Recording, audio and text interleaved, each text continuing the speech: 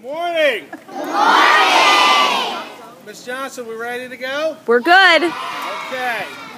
Welcome to the ALS Ice Bucket Challenge. I am proud to announce that the faculty and staff of Woodmont Elementary School in Pine Brook, New Jersey have accepted the Ice Bucket Challenge. 17 brave individuals will endure the challenge on this blustery fall day. I'm proud to announce that the students and staff of Woodmont Elementary School have raised $650 in support of ALS.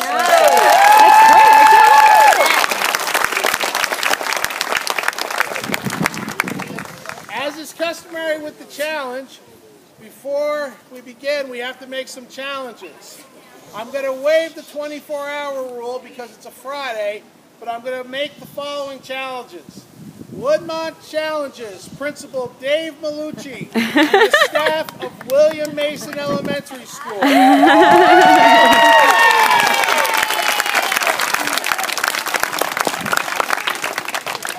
Woodmont challenges Principal Jill Cisneros and the staff of Hilldale Elementary School.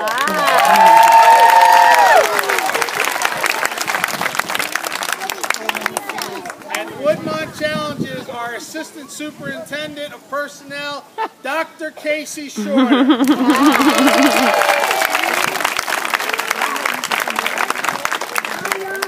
I'd like to thank everybody, all our teachers, our parents who've come out, our students, and of course our dedicated faculty who've supported this worthwhile cause. Many of our Woodmont family have lost a family member due to ALS, so it has a personal meaning for us, including myself. I lost a beloved aunt to this dreaded disease. So we're very thankful that you've supported this worthwhile cause. And with that being said, let her rip!